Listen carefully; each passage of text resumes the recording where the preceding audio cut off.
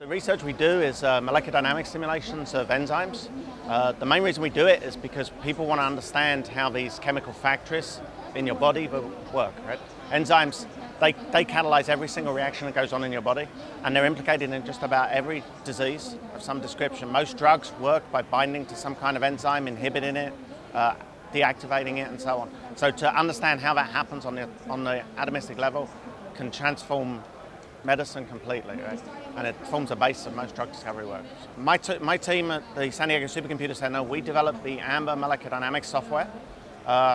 It's used by maybe 10,000 researchers worldwide, 500-600 different universities and companies.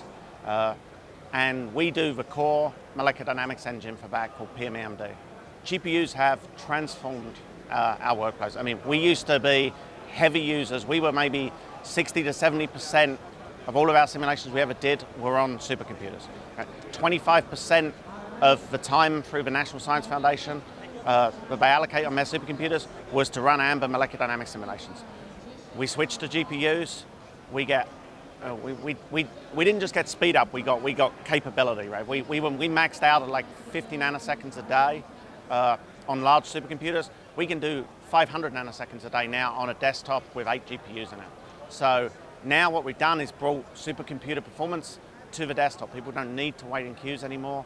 They can run, scientists can do science at their desktop without having to spend the time waiting for the machines. The impact, I mean, it's used by most major pharma companies.